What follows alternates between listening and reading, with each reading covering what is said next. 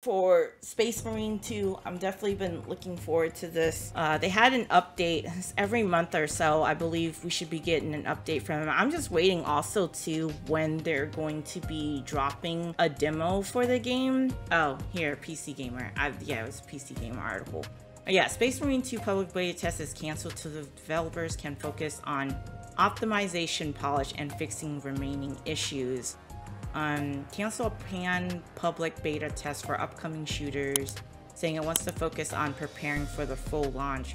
Registrations for Space Marine 2's beta first opened in August 2023, but that plan was derailed by an extended delay that pushed the game from a winter 23 launch to sometime in second half of 2024. The December 2023 announcement of a new release date included another invitation to sign up for the test, which was meant to be playable in co-op mode. And for now, at least you can still sign up for the Focus Test Zone website. You just won't actually be able to play it. Let's see. Yeah, we are now entirely focused on optimization, polish, and fixing remaining issues ahead of launch on September 9th. This means we will not run a public beta, online beta, as it would take the development team away for preparing for the full launch. And our priority is to ensure the best possible experience at release. Yeah, I don't know, man. This is gonna be a gamble, like, when it comes to this. I hope it works, but if we do run and see issues though with either the servers or the gameplay and stuff itself, I would not be surprised. So just know that if you're gonna be spending money on this game, yeah, especially for the people that like got the fancy edition, where I think like is it the deluxe and above, or the collectors, you're able to play the game 4 days early before launch. So we'll see. Yeah, we'll see, man. But it says here, greetings Space Marine, your growing enthusiasm regarding Space Marine 2 has us incredibly motivated. Last week discovered our detailed gameplay overview trailer, a 6-minute in-depth look into the game modes. It features creative director Oliver, who dissected the 3 different game modes: campaign, operations, and eternal war. In operations, lasting approximately 12 hours for the campaign, you embody Lieutenant Titus right after the events of the first Optus. Titus fights alongside his battle brothers against the swarm of Tyranids in chaos, and then in operations, you can either play with 2 mates or solo in endlessly replayable PvE action. To me, this is like basically horde mode for operations, with 6 different maps to defend the Imperium, and then the Eternal War is the PvP mode, in which you go against 6v6 matches in 3 different classic game modes. Annihilation, I'd imagine this is, oh, it explains here in a second. Yeah, Annihilation, Seize Ground, and Capture and Control. Annihilation is team deathmatch. 2 teams compete against each other. Each takedown earns your team 1 point, and the first team to reach 50 points wins the match. And then for Seize Ground is a domination mode. Oh, I'm not a fan of domination, y'all. I don't know about you guys, but personally, I'm definitely not a fan. 2 team competes to control of 1 zone that's moving throughout the match. Keeping control of the zone grants your team points. Oh, well, this is different than your like Call of Duty domination, where there's like 3 flags, where there's A, B, and C. So this one, I'll be open to trying it out. I feel like this might be better, although it's not quite domination. It's kind of like hardpoint. Hardpoint are like headquarters, if you're familiar with that from COD. The winner is that the team reaches the total amount of points given, and then Capture and Control is the King of the Hill mode. There are 3 specific zones in the arena, and each team fights to control them. Gaining and keeping control of a zone grants your team points. Be the first to obtain a certain amount of points to win the match. So yeah, nah, this game looks good, y'all, but I'm definitely interested in picking it up. My concern again is that I hope that the netcode and everything is good for the multiplayer, since all of it's gonna be online basically. Take a look at this trailer. I already seen this, but I wanted to watch it again with y'all on stream. So welcome to Space Marine 2, the newest installment in the Warhammer 40,000 franchise. Brought to you by Saber Interactive and Focus Entertainment. I'm Oliver Hollis-Lake, creative director on the project. And today I'm going to take you on a tour of the game's story, game modes, progression, and a whole lot more. Like, giving the you game a taste looks of great, what's to come when the game releases on September 9th. Like, I'm not mad. Like, how do you guys feel about the campaign being only like 12 hours long? I'm not mad at it. Warhammer 40,000. Like, for a co-op one, if you're trying to play with your buddies through this, it's not bad. Story either solo or with up to 3 players in co-op.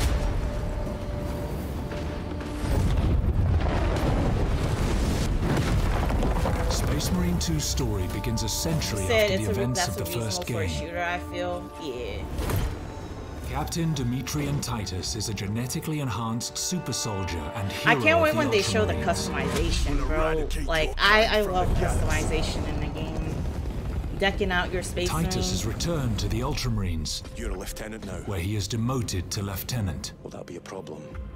No, Captain. And I never played the first his one though, y'all. Heat of battle. On a distant world, he must face one of humanity's most fearsome adversaries, the Tyranids. As you take control this definitely of Titus gives me like what is it? Gears of War vibes too. Into the thick of a war of galactic proportions. Over the top, like shoulder shooting. Thanks to our unique swarm technology, allowing us to render hundreds of real enemies on screen at the same time. Like, look at this shit. I hope it doesn't have optimization issues either, too. With the amount of enemies on the screen, look at that shit. And rid the system of the Xenos threat. That looks so crazy. Battling in the claustrophobic jungles of Kadaku, the majestic planet-spanning metropolis of Avarax, and other epic locations. After each successful mission, you'll return to the Battle Barge, a space fortress serving as the Ultramarines' orbital And this is like the hub. Here I feel like I could see, I wonder if they have like Helldivers influence with this, like the hub world. I wonder if it's anything like that, or if it was like that since the first game. Like, look at that shit. You can get a band hammer too. Whether you prefer close combat or ranged warfare, the Ultramarines' wide range of equipment offers you an array of devastating weapons and unique special abilities. A balanced approach is certainly wise, since performing a brutal melee finisher replenishes your armor. He said the long as the replay value is good, I need to make an Iron Man suit. The last two games for 12 hours. Shred the enemies of humanity with the iconic chainsword. Would look like in 2024. Liquefy them with the melter rifle. Oh really? The first one is on sale for $17. How is the review, Shadow? How you vanquish the Tyranid invaders is entirely up to you. Yeah, this one is definitely a day one cop though. It's not yet done. Beyond the story campaign, you'll Operations find Operations is the Horde mode. Which to me personally, I don't really necessarily care for this, but I'll play it. You know, if y'all want to hop on and play it, I'm down. Unique skills and abilities. But it's mainly the Eternal War. Yeah, look at this shit. Hold on, let me slow it down. Let me slow it down. They went way too fucking fast. Even look, like the most replay, everyone's trying to slow this shit down. Here, let me use my video player real quick. Skills and abilities. Bro, look at this shit. It's so sick. Here, let me mute it for now, just because the audio sounds weird, but like, look at this, man. You can like deck out your freaking, I love shit like this, the different colors or whatever. So you know what I mean? Like all the customization, I love shit like that in games. What's it? Custom rules, helms, like your pattern, your backpack, like accessories, helm, pauldrons, breastplate, war gear, gauntlets, and greaves. Yeah, man. This look like it's gonna be fun to play. And all the customization options that they have too. And they said that there's gonna be no microtransactions in the game for the item. Like you can earn all of this, I believe, from just playing. We need more games to follow suit like this instead of trying to nickel and dime you for everything. You know what I mean? Look at long-range capabilities. The Vanguard's grapnel launcher. And you got a grapple hook too? Banner and Storm Shield combination. Your like, Space Marine fire, specialty, along with those of your squad mates, will be decisive on the battlefield. You said mostly the more missions you play, the more you'll unlock cosmetics for your Space Marine. Like, look at that, the customization with the helms. Also XP and armory data that you can spend in the Battle Barge's armory to unlock new class perks and improve your armament's performance. Like, this looks sick, man.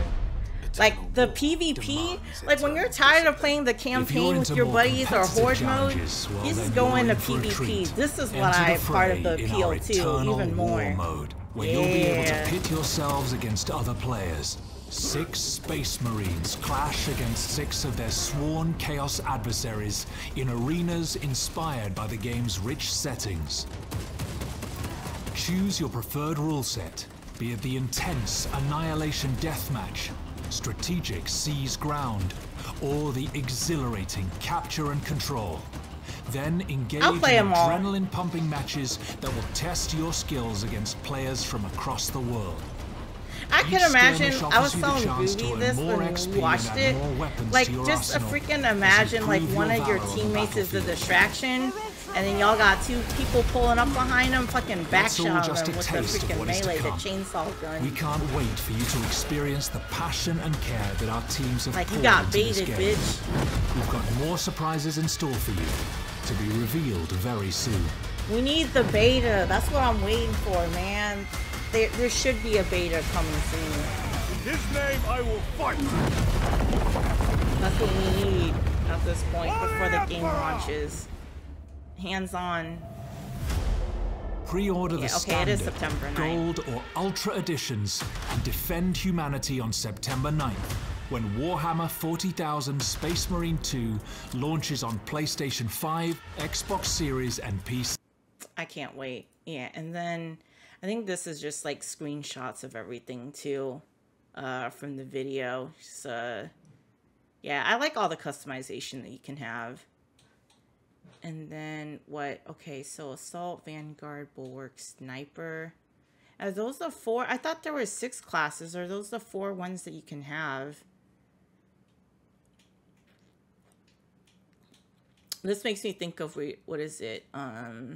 The helmet makes me think of like Mortal Kombat with like the Scorpion Sub-Zero.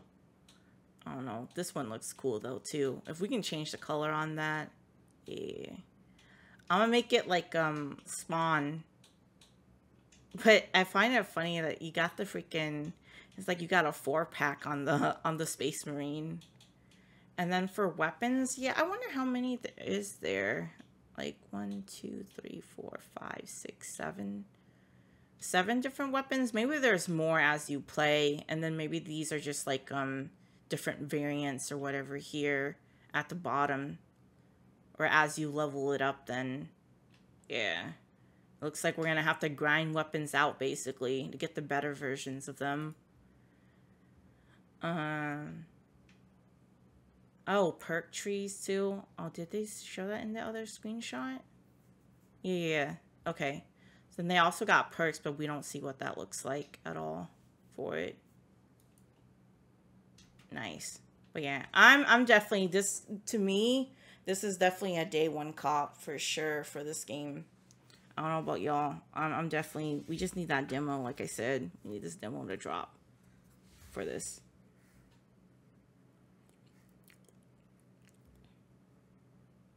The last video I got queued up was the Warhammer. We got a behind the scenes for Space Marines too. I'm definitely looking forward to this game. I just hope it's good. You already, I know I said this before. It's nothing new. But man, I hope they get the freaking the netcode and everything right for the multiplayer. Because ain't nothing like joining up to play with your homies and we're teleporting around everywhere, and we're playing PvP, you know, it's like a X-Defiant situation. Or Payday 3, yeah, where you can't even get past the freaking menu or like actually get into a fucking lobby. It's probably better now, but that shit was fucking broken at launch, man. That shit was not it. We wanted to play it. Did we ever did? Nope. We said none, yeah. You're right in the thick of the action, and hopefully people never have experienced that kind of aspect of the Warhammer world.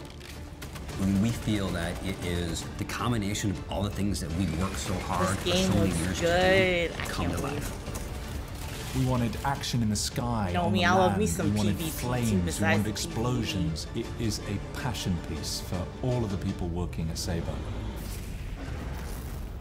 Unfortunately, when I started working on the story, I spent months reading Black Library novels like No Fear to really get my head inside these characters, to understand the Ultramarines and who they are.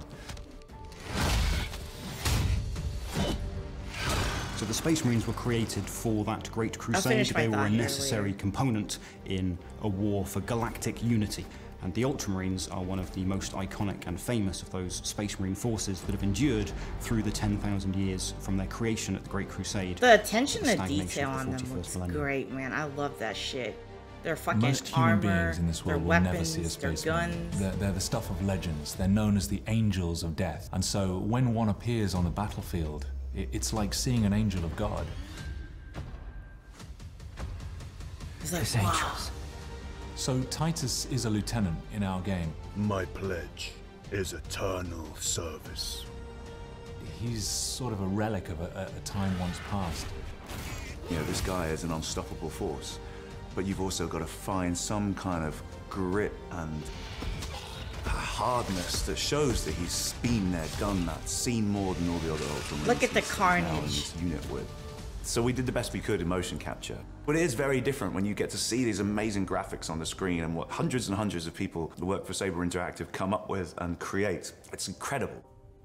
Lieutenant Titus, Ultramarines, 2nd Company. For me to go right back to the bare basics of what acting is about and just be in an empty space. But on the day, it's about creating it and giving it a base of reality. Lieutenant Titus! Praise the Omnisire! Shut it down. Now. It's your journey, you're the player, you're with Titus and the Ultramarines. If you can't connect to their faces when their helmets are off and you can't read those emotions, then there's something lacking, and that's my job, is to try and bring these guys to life.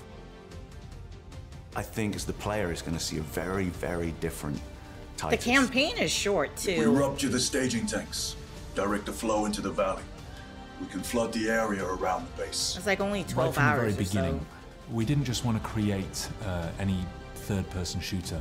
We wanted to create a game that embodied the galactic warfare that you come to know from this franchise. Sad there is no beta. Yeah, I agree. So they can work on optimizing the game. So the and technology whatnot. that drives Space Marine 2 is our own technology. So the team's gotten very, very good at creating signature moments in this game. And the signature moment is the swarm. We have a swarm technology that allows us to have hundreds of these Tyranids attacking the player. And we're also able to build short compared to, like, you know, all the games we have been getting that are like 50+ hours, you know what I mean? I'm cool with a 12-hour campaign. You can see that swarm coming at you. You can see the enemy waves coming at you. And you will get down. Yeah, that's the same thing I said to Oscar. Yeah, that does make me a bit weary, the fact that they're not. They're just like, we don't know until day one until you play it to see how it runs, basically. It kind of almost so I feels hope like it's wherever good. you I are hope it in the works action, out. wherever you look, there is another company of Marines down there fighting off swarms of Tyranids, and you've got up there, we've got ships, you know, delivering and launching and drop ships landing. Everything's around you. One of the things people love about this I hope we get some boss is fights the ability and shit, to though. customize your character. You know, you take these little miniatures, you pose them the way you want, you give them the weapons that you want, you paint them the way you want. We wanted to take that same approach and put it in the game, so you can do the same thing with your character. Yeah, the customization looks dope. The game offers 3 modes: a co-op story campaign that you can play with your friends, a highly replayable PvE mode with lots of progression and customization, and a PvP mode that puts you against other players. The more you play these PvE missions, the deeper you can go into the progression of these characters, unlocking skills and perks and weapons. So it's like basically, it's kind of like Call of Duty in that sense. It pays off. Like, you find a weapon you like and you want to unlock the attachments and stuff. The more it is, you got to use it. As you've seen with some of our other titles, we have a track record of supporting our titles through quality of life updates, through paid DLC, and larger add-ons.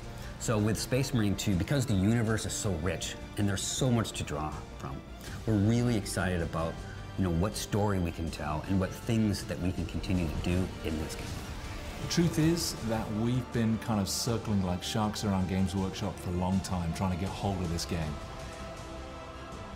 We believe at Saber that we have the story, the gunplay, the technology, the experience, and the passion big to boss. deliver what fans want. So I'm scared, but I'm excited. Our You team said it is, doesn't you make know, they sense love to working on say this game. It's no one of their beta favorite working games on that they've ever optimized. worked Where are on. you getting the So data to from? see You asking what me or 10 who years you of asking? development on that I seen it in a Space tweet. Marine engine I franchise think like story the is going to be Saber like for Space Marine Interactive 2. account I think or the everybody involved with Warhammer did. Warhammer is really, really excited to see that. No matter That what they the said there fans are wasn't asking going to for, be trust me, we're a asking beta for for the even more. game to work on optimization for it. But yeah, I don't know. I hope it's good, man.